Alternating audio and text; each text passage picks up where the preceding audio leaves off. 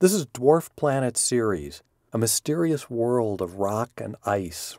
How can you not be mesmerized by those glowing spots? We'll see those again in a moment, along with some other amazing sights on this fascinating alien world, revealed by the Dawn spacecraft now in orbit there. And get your 3D glasses ready.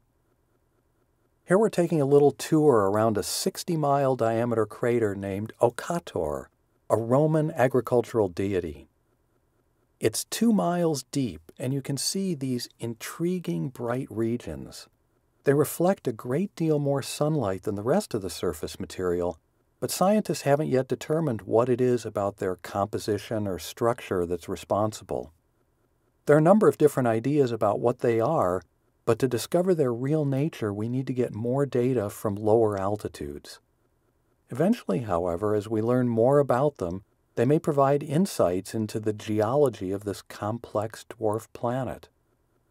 This mountain is among the tallest features on Ceres, a cone that juts 4 miles high from an otherwise unremarkable area. It isn't in a crater or even obviously associated with one. So what forces shaped it?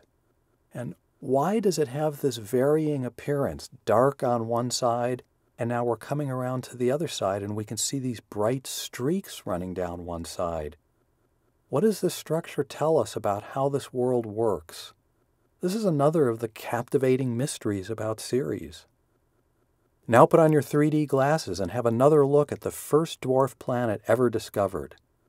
Dawn's going to be getting still better views as it orbits closer and closer and uses its camera and other sophisticated sensors to reveal the secrets Ceres has held since the dawn of the solar system.